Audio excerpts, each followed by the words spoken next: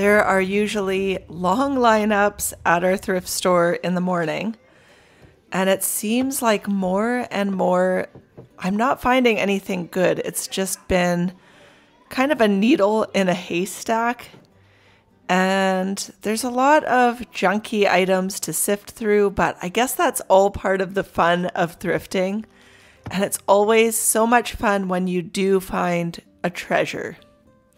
So I ended up taking this picture home, and there looks like there was a little bit of maybe water damage on the back, but more and more I'm not finding anything when I go thrifting, and so many times I come out empty-handed.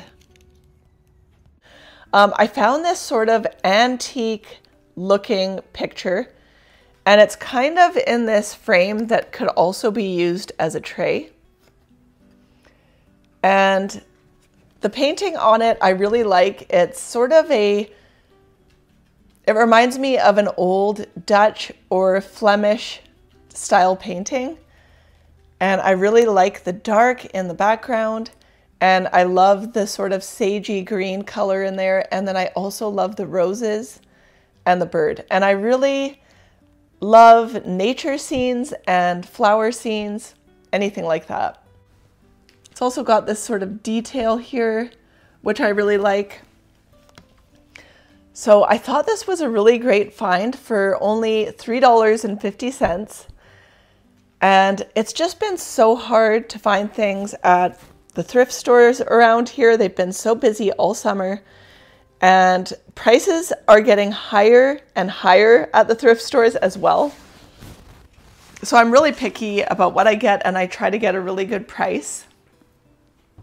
My husband just got back. Okay, so really quickly, I found this string of fish hooks plant, and I've got a store in town that I can get plants at for a better price, but it's not as fancy of a store. So I went there to look, and I found this for, I believe I paid $12.99, and I'm thinking I might repot it and put it somewhere, but I'm really looking for more houseplants for the winter.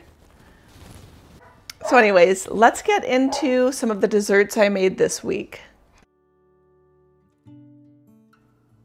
I found this recipe for an upside down cake, and the exciting thing is that you can use any fruit that you want, whether it be apples, pears, or even pineapple or berries.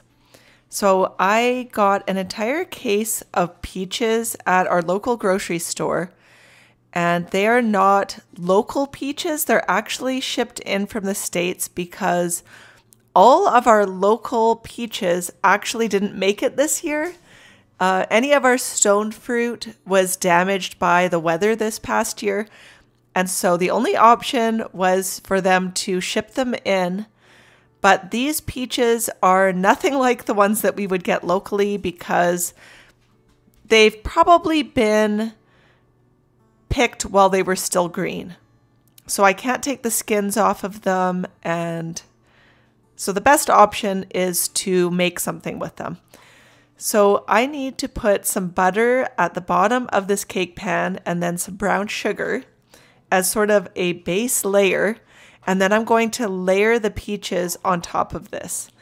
And then you pour your batter over top of it. It's very simple, and yet a really elegant and show-stopping dessert that takes very little time. And it only took me about 2 peaches to make this dessert.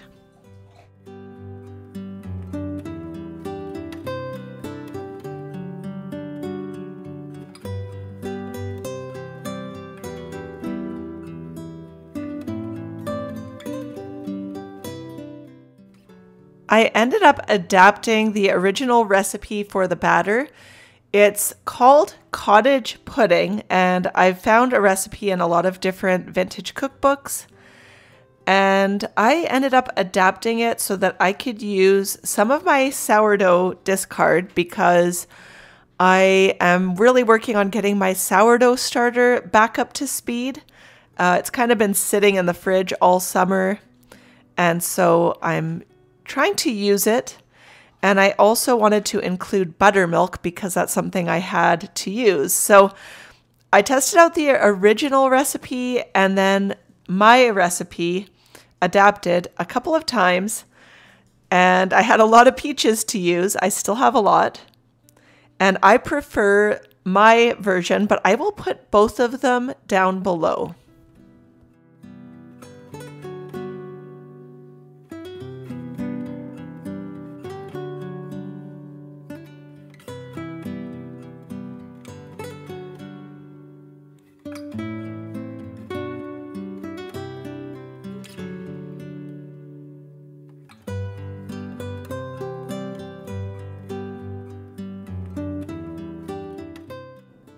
My husband brought in some celery that we are growing, and he's been working on growing this for quite a while. It takes months to get celery going. And he also has some celeriac, which isn't even close to being done, but the celery is harvestable. So I'm going to be able to use it in my soups and different dishes.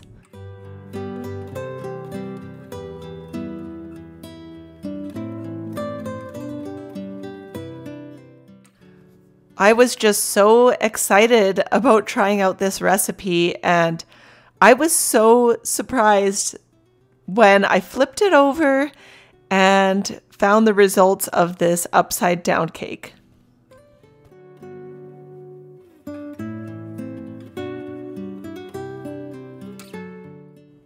And I really think that you can impress your family or guests with this recipe.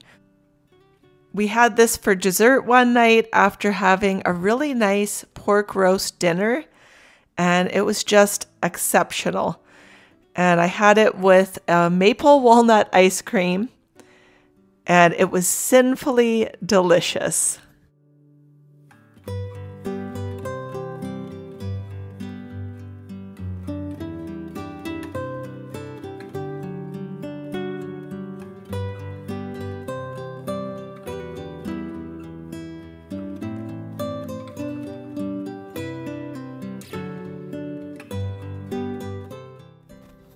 The next thing that I found a recipe for that I really wanted to give a try was an old-fashioned rice pudding.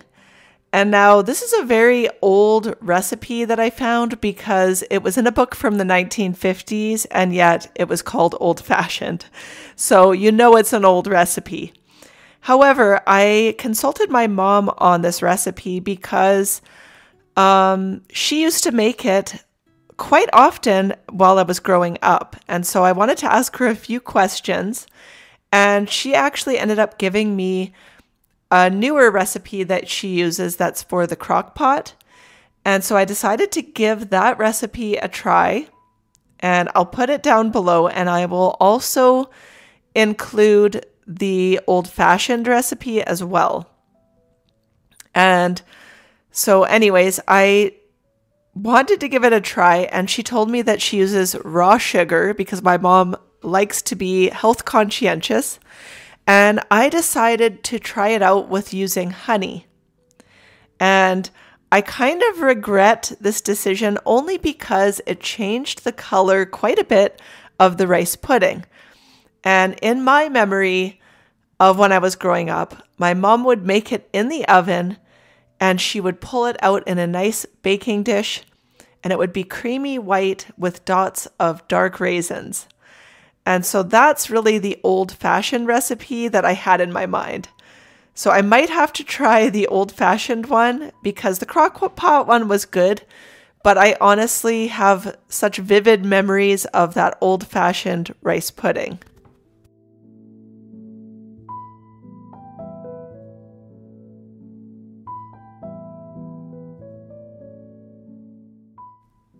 Both of the recipes in today's video I found in my Fannie Farmer Cookbook, and it's an older copy from the 1950s. And so anyways, this rice pudding was delicious, and the first bite that I took of it really brought me back in time to those childhood memories. And if you've never tried a rice pudding, it might sound kind of weird to you, but it really doesn't taste like rice. It's very hard to explain, but it's kind of similar, I suppose, to a tapioca pudding. It's got the texture of the rice, but it's got the creaminess from the milk, and it's just delicious. Something that kids definitely would like. And then you can top it with a little bit of cinnamon or nutmeg, and it's just a very warming dish this time of year.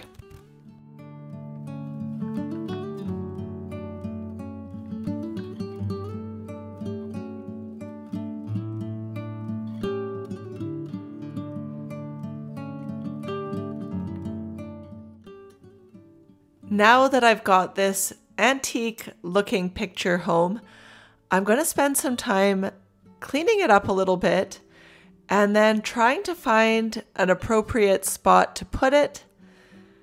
And quite often I pass up pictures that I find at the thrift store because I just don't know where I would put it. And I don't like to have cluttered walls in the house, so it's going to be a bit of a challenge.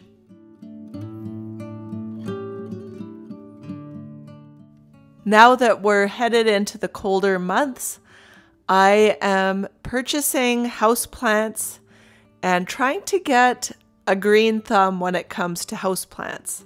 So I'm repotting them, and it's just nice to have some green foliage around, and it just makes a space feel cozy and inviting.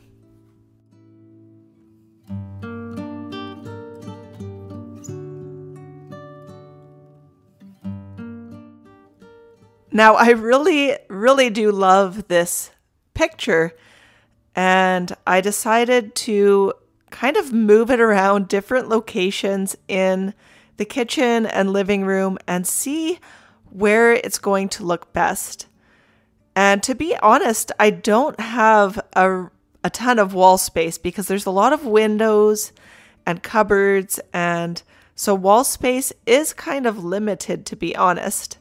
And it makes it a challenge. And so I decided to take this other picture down and see if it would work above the kitchen table. But to be honest, it was just too small for that space. So that wasn't going to work. And over the fireplace, I found it competing with the large mirror. So I didn't think that was going to work. And then I've got a little wall space near my stove, but it seemed a little bit too cluttered in there with my copper pots. And it would look nice above the stove, but I really like having my copper pots. Another space was under here in my kitchen, and I just had to play around and see what was going to work.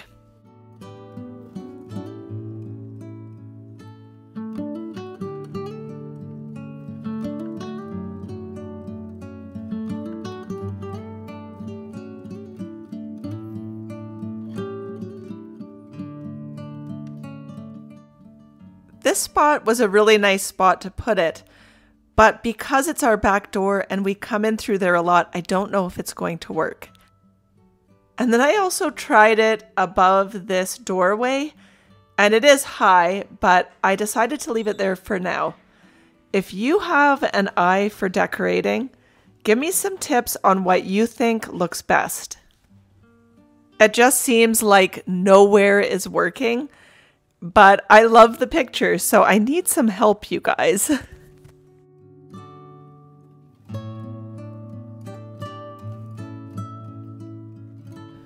I'm going to have those recipes listed down below for you guys.